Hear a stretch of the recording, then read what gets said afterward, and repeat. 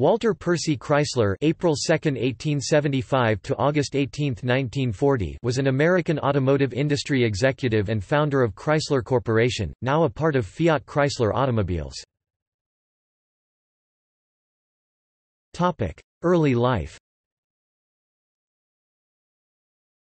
Chrysler was born in Wamego, Kansas, the son of Anna Maria (née Brayman) and Henry Chrysler. He grew up in Ellis, Kansas, where today his boyhood home is a museum. His father was born in Chatham, Ontario in 1850 and immigrated to the United States after 1858.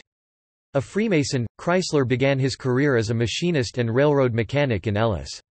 He took correspondence courses from international correspondence schools in Scranton, Pennsylvania, earning a mechanical degree from the correspondence program. Ancestry. Walter Chrysler's father, Henry Hank Chrysler, was a Canadian-American of German and Dutch ancestry. He was an American Civil War veteran who was a locomotive engineer for the Kansas Pacific Railway and its successor, the Union Pacific Railroad. Walter's mother was born in Rocheport, Missouri, and was also of German ancestry. Walter Chrysler was not especially interested in his remote ancestors. His collaborative author Boyden Sparks says that one genealogical researcher reported that he had a sea-going Dutchman among his forebears, one Captain Jan Gerritsen van Dalsen. But that, as to that, Walter Chrysler made it plain to me he was in accord with Jimmy Durante, ancestors? I got millions of them. However, he thought enough of genealogy to include in his autobiography that his father, Hank Chrysler, Canadian-born, had been brought from Chatham, Ontario, to Kansas City when he was only 5 or 6. His forebears had founded Chatham, the family stock was German, 8 generations back of me there had come to America one who spelled his name Greisler, a German Palatine.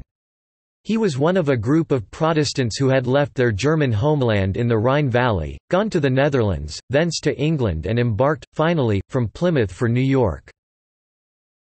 Other researchers have since traced his ancestors in more detail. Karen Hall's monograph on the subject traces the family tree to a Johann Philipp Chrysler, born in 1672, who left Germany for America in 1709. Chrysler's ancestors came from the Rhineland-Palatinate town of Guntersblum. Railroad career. Chrysler apprenticed in the railroad shops at Ellis as a machinist and railroad mechanic. He then spent a period of years roaming the West, working for various railroads as a roundhouse mechanic with a reputation of being good at valve-setting jobs. Some of his moves were due to restlessness and a too quick temper, but his roaming was also a way to become more well-rounded in his railroad knowledge. He worked his way up through positions such as foreman, superintendent, division master mechanic, and general master mechanic. From 1905–1906, Chrysler worked for the Fort Worth and Denver Railway in Childress in West Texas. He later lived and worked in Olwine, Iowa, at the main shops of the Chicago Great Western where there is a small park dedicated to him. The pinnacle of his railroading career came at Pittsburgh, Pennsylvania, where he became works manager of the Allegheny locomotive erecting shops of the American Locomotive Company (ALCO). While working in Pittsburgh, Chrysler lived in the town of Bellevue, the first town outside of Pittsburgh on the north side of the Ohio River. Automotive career. Chrysler's automotive career began in 1911 when he received a summons to meet with James J. Starrow, a banker who was a director of ALCO. Starrow asked him if he had given any thought to automobile manufacture. Chrysler had been an auto enthusiast for over 5 years by then, and was very interested. Starrow arranged a meeting with Charles W. Nash, then president of the Buick Motor Company, who was looking for a smart production chief. Chrysler, who had resigned from many railroading jobs over the years, made his final resignation from railroading to become works manager in charge of production at Buick in Flint, Michigan. He found many ways to reduce the costs of production, such as putting an end to finishing automobile undercarriages with the same luxurious quality of finish that the body warranted.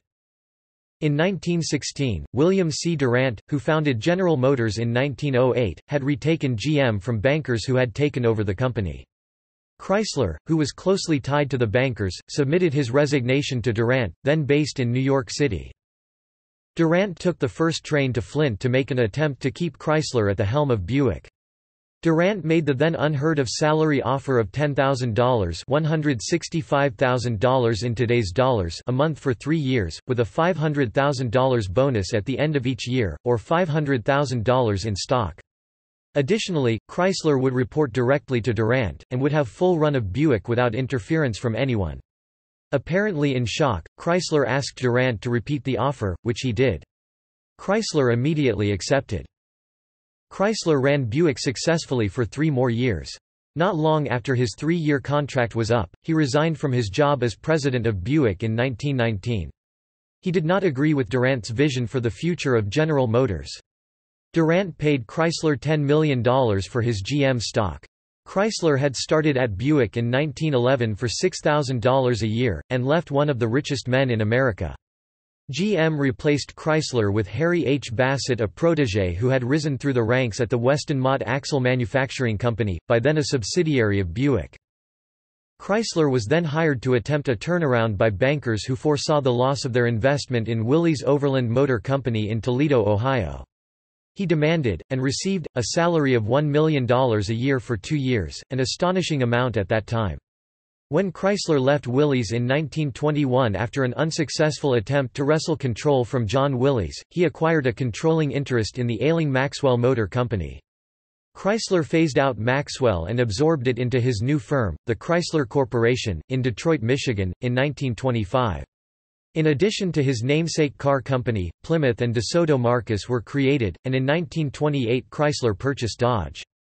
The same year he financed the construction of the Chrysler Building in New York City, which was completed in 1930. Chrysler was named Time magazine's Man of the Year for 1928. He was inducted into the Automotive Hall of Fame in 1967. Later years. In 1923, Chrysler purchased a 12-acre waterfront estate at Kings Point on Long Island, New York from Henri Willis Bendel and renamed it Forker House.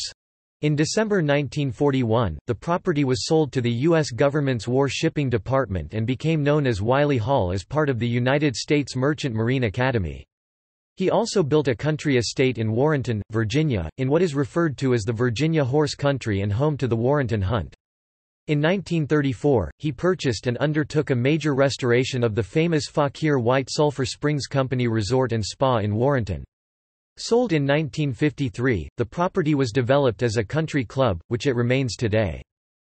On the estate he inherited, Walter P. Chrysler Jr. established North Wales Stud for the purpose of breeding thoroughbred horses. Chrysler Jr. was part of a syndicate that included friend Alfred G. Vanderbilt II, who in 1940 acquired the 1935 English Triple Crown winner Barham from the Aga Khan III. Barham stood at stud at Vanderbilt's Sagamore Farm in Maryland, then was brought to Chrysler's North Wales Stud. Chrysler turned 61 in the spring of 1936 and decided to step down from an active role in the day-to-day business of the company. 2 years later, Della died at the age of 58 and Walter, devastated at the loss of his childhood sweetheart, suffered a stroke. His previously robust health never recovered from this, and he succumbed to a cerebral hemorrhage in August 1940 at Forker House. He was buried at Sleepy Hollow Cemetery in Sleepy Hollow, New York. See also Carl Breer, Owen Ray Skelton, Frederick Morel Zeder, The Three Musketeers, Studebaker Engineers. References. Bibliography. Chrysler, Walter P., Sparks, Boyden 1950, 1937, Life of an American Workman, New York, USA, Dodd, Mead & Company, LCCN 38009829. First printed as a serialization in the Saturday Evening Post, 1937, and privately printed in book form that year. Later republished in 1950 by Dodd, Mead & Company, New York, with a new postscript by collaborative author Boyden Sparks. Curcio, Vincent 2000, Chrysler, The Life and Times of an Automotive Genius, New York, USA, Oxford University Press, ISBN 978 0-19-507896-1. Denslow, William R. 2004, 1957, 10,000 Famous Freemasons, Part 1, Volume 1, From A to J, paperback republication ed., Kessinger Publishing, ISBN 978-1-4179-7578-5. Foreword by Harry S. Truman. Hall, Karen 1984, Walter P. Chrysler, His German Roots German title, Chrysler, eine Auswanderungsgeschichte. Written in English and German, Schatzungsregister des Kurpfalzischen Oberamtes Stromberg, 1683 und 1722, Ludwigshafen am Rhein, Verlag der Arbeitsgemeinschaft Pfalzisch-Rheinische Familienkunde e.V., 22, ISSN 0171-1512, archived from the original on 27 October 2009, retrieved 8 August 2010. External links. Works by Walter P. Chrysler at Faded Page, Canada. Photo of the Bendel estate at Kings Point, The Man Who Bet His Dreams, Popular Mechanics, August 1932, pp. 194–198. Walter Chrysler at Find a Grave.